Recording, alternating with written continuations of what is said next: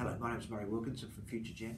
This week I'm actually going to be talking about the newsletter we're shortly releasing, which is about our investment philosophy during these turbulent times. Specifically, there's been a lot of noise about markets, etc.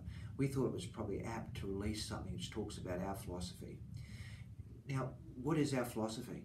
Well, essentially, the first thing that makes us different from the marketplace and other financial advisors is that we focus on our portfolios receiving a return which is above inflation.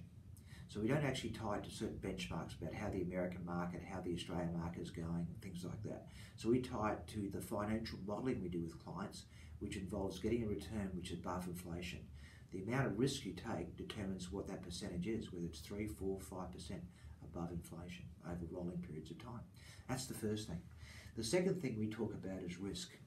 And risk from our perspective is about the loss of your capital. And given markets have risen quite generously in the last couple of years, with the Trump effect, we're very concerned and getting increasingly concerned about how we can preserve your capital. So the loss of capital is the real definition of risk.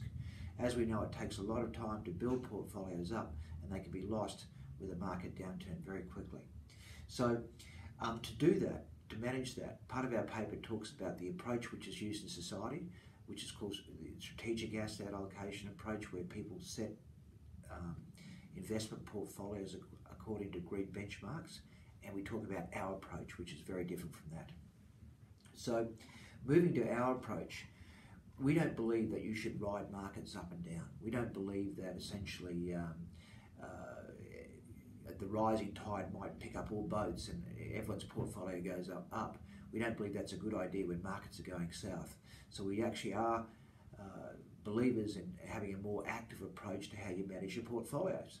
And what we're talking about is that we want our investment managers and the people who are in charge of allocating our assets to actually buy assets when they're cheaply priced, and when they believe that assets are more expensively priced or very hot, we want them to basically sell. And if they've got no better ideas as to where to put their money, we would prefer they leave it in cash.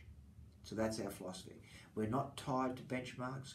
We're not tied to always having money in Australian shares or international shares. We believe that there's times when it's good to take a profit and there's times when you shouldn't be invested. So our philosophy is that we don't have a preference for any asset class.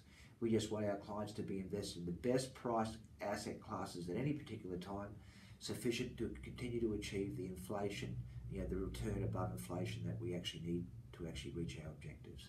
So that's our approach. I'll leave you with probably one last comment, which in my newsletter, which I think is always a good one, and that's about being prudent.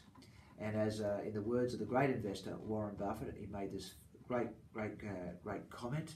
He said, "Being deliberately contrarian is important, and believing in your approach." Importantly, be greedy when others are fearful, and when people are fearful, that's when you should be greedy. On that note, I'll leave you.